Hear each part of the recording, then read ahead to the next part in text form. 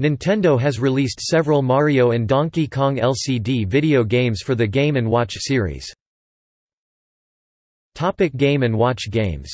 Donkey Kong. Donkey Kong was developed by Nintendo R&D1 as part of the Game & Watch multi-screen series, featuring 2 LCD screens. Released in 1982, it is a port of the arcade game, where Mario is a carpenter attempting to rescue his girlfriend from an evil, or at least angry, ape. Like the arcade Donkey Kong, Mario must climb a building while avoiding barrels, however, beating the game is different from the arcade version. The player must trigger a lever on the upper screen, activating a hook, which Mario must then jump and catch. If the player succeeds, a peg will be removed and Mario will return to the starting point, but if the player does not, Mario will fall to the ground and lose a life. Removing all available pegs in this manner will cause Donkey Kong's platform to collapse, and he will fall to the ground. Donkey Kong Jr. In this 1982 game, the player controls Donkey Kong Jr. as he works to save his father, Donkey Kong, while watching out for obstacles like crocodiles, birds, and electric flashes. The game was released as part of the Mini Classics series in 1998, a set of 4 Game & Watch games ported to small keychain-bound handhelds, and was later included in the Game Boy Color Game & Watch Gallery 2 Game & Watch Gallery 3 in 2000 and as DSiWare game in 2010. In this game, Mario gives payback to Donkey Kong for stealing his girlfriend, Pauline, by locking him up in a cage. Donkey Kong 2. Donkey Kong 2 was developed by Nintendo R&D1 and released as part of the Game & Watch multi-screen series, featuring 2 LCD screens. It was released in 1983. Donkey Kong Jr. has to touch a key, then it moves up to the top screen. Donkey Kong Jr. has to climb to the top screen while avoiding things such as electrical wires. When he gets to the top screen, Donkey Kong Jr. will have to touch the key again, and it will move to the keyhole of one of the chains. Donkey Kong Jr. has to climb up the rope below the keyhole, while avoiding birds. When he gets to the top of the rope, one of the chains will unlock. He has to do this 4 times until he saves Donkey Kong. After that, the game will start over, at a somewhat faster pace. Donkey Kong Circus. Donkey Kong Circus is a Game & Watch Panorama series game released in 1984 as an edit to an earlier Mickey Mouse game. In this game, the player controls Donkey Kong, who is placed on a barrel while juggling pineapples and avoiding flames. This game is very similar to Mario the Juggler, the last Game & Watch game, as they both involve a character juggling while avoiding objects. Donkey Kong Hockey. Donkey Kong Hockey was developed by Nintendo R&D1 and released in 1984 as part of the Game & Watch Micro vs. series. The game features 1 LCD screen and 2 attached control pads. The hockey features Donkey Kong as one of the players and Mario as the other. Mario Brothers. Mario Brothers is a Game & Watch multi-screen series game by Nintendo released in 1983. Despite the title, it is unrelated in gameplay to the Mario Bros. Arcade game. The game was also ported to the Commodore 64 as Mario Bros. 2. In this game, Luigi is on the left screen and Mario is on the right screen.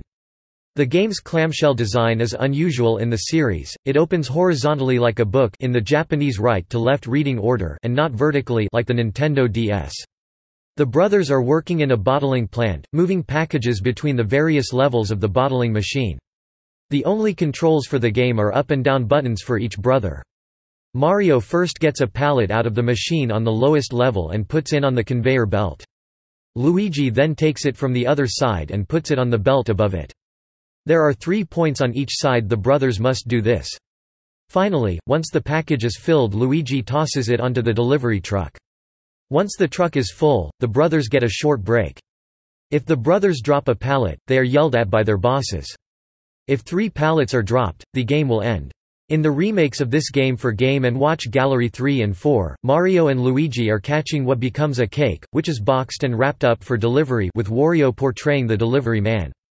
The remakes add a new twist to the game by having Bowser, who waits at the top middle of the screen, cause the conveyor belt to reverse on occasion, forcing Mario and Luigi to correct it with switches placed at their sides. Like nearly all Game & Watch titles, Mario Bros. Features the standard Game A and tougher Game B. Mario the Juggler. Mario the Juggler is a Game & Watch new wide-screen series game featuring Mario as the juggler in the very first Game & Watch game, Ball. Released by Nintendo in October 1991, it was the final game to be released in the Game & Watch series. Mario's Bombs Away. Mario's Bombs Away is a Game & Watch Panorama series game released in 1983. The game consists of a military-clad Mario delivering bombs from left to right, while keeping them away from flaming oil spills and enemy torches. It features a color LCD screen without an internal backlight, which faces downward in order to expose the translucent rear to an external light source, e.g. daylight. The player views the action in a mirror that reflects the screen. Mario's Cement Factory. Mario's Cement Factory was a game developed by Nintendo R&D 1 and first released in 1983 for the Game & Watch tabletop series. The game was soon after released as part of the Game & Watch new widescreen series, and also as part of the Mini Classics series in 1998, a set of 4 Game & Watch games ported to small keychain-bound handhelds. It was also released as part of the Game & Watch Gallery series for the Game Boy and has a DSiWare release. In this game, the player assumes the role of Mario, working in a cement factory. The player must empty cement from the hoppers into the cement trucks below. A conveyor belt at the top moves cement into hoppers which can only hold 3 loads at a time. An alarm sounds when one has been filled to capacity. To move Mario around the screen, the player must use elevators located at the center. If the player moves to the center when an elevator is not present, Mario falls to the bottom and loses a life. Losing a life may also occur if the player stays on the elevator too long, in which case Mario will either fall or be crushed. There are safe zones at the top and bottom of the elevators allowing Mario to hang without danger of being hurt. The game includes 2 game modes, Game A and Game B. By selecting Game B, the player begins at a higher difficulty level than Game Mode A. It was also the 7th Mario game.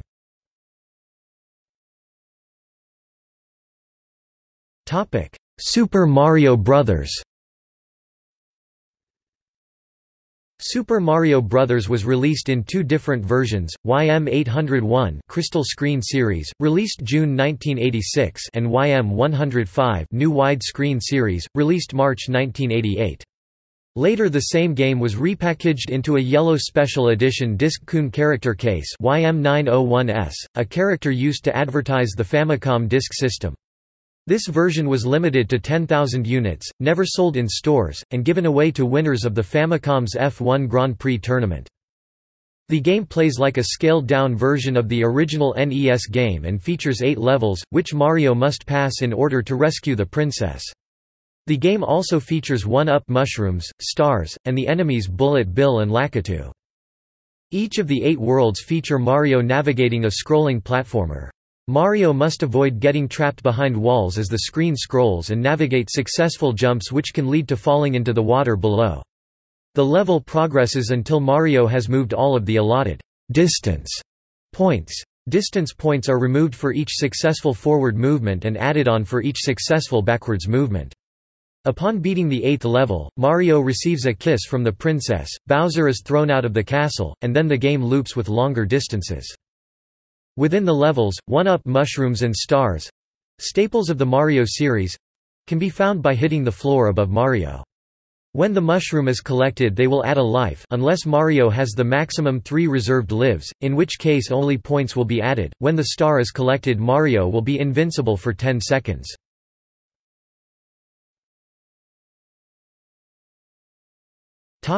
Game watches. From the early mid-1980s to the late mid-1990s, Nelsonic Industries produced a line of multipurpose wristwatches called Game Watches. These electronic devices employed an LCD to either tell the time or to allow players to play a game. In 1989, Nelsonic obtained licensing from Nintendo to produce a series of game watches based on popular Nintendo franchises such as Mario, Donkey Kong, The Legend of Zelda, and Star Fox. These games would enjoy limited inherited popularity based on the popularities of the original series, and they would periodically be re-released in a variety of colors. Originally retailing at moderate prices, these games have now become collector's items on the secondary market and fetch large prices at places like eBay. The earliest of the Nintendo-licensed watches was Super Mario Bros., which was released in June 1989. The Super Mario Bros. 2 Game Watch was released shortly after.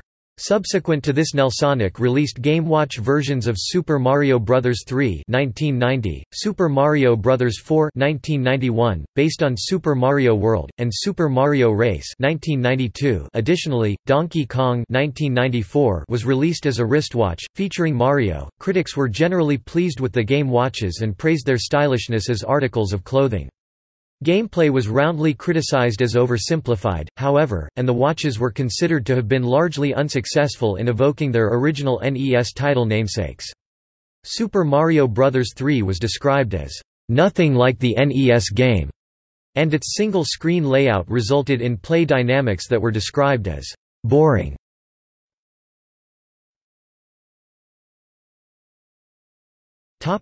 Barcode Battler II game. In 1992, Epic Co. was licensed to print a series of Nintendo-themed cards for their Barcode Battler II platform. Card sets were printed with both Mario and Zelda themes. Functioning similarly to an LCD reader, the Barcode Battler II required players to swipe barcodes printed on cards across a visual input in order to enter characters, enemies, items, and spells into the console. The Super Mario World, Super Mario Bros. 4 set features 30 software-only cards and is based on the SNES's original Super Mario World. See also